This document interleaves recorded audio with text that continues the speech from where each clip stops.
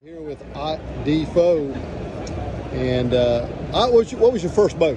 My first boat was a 96 model Bass Cat Pantera 2. It's a 19-foot boat. It had a 150 Evinrude motor on it. That was my first boat, and it was what was it, about 8 or 10 years. It was about 8 years old when I got it, and I already had, I think, a couple 100,000 miles on it. All right, so if you could only throw one lure at one piece of cover, what would the lure be, and what would the cover be? The lure would probably be a buzz bait that I would have skipped under an overhanging tree in the river on a bright sunny day, making a really good shady spot over a current eddy. Okay, who was your number one influence in fishing, or the guy you most respect, or whatever like that? I'd have to go with Hank Parker, because I always looked up to Hank.